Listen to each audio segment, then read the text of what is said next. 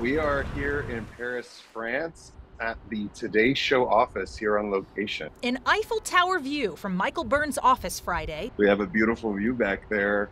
You can't beat that. He's a University of Colorado professor in the Department of Communications, working with the Today Show as a lead runner, helping with logistics and overseeing college interns. And I've been doing this now 8 Olympics, so this is number 8 for me. Michael got to Paris more than a week ago already and will stay through the entire games.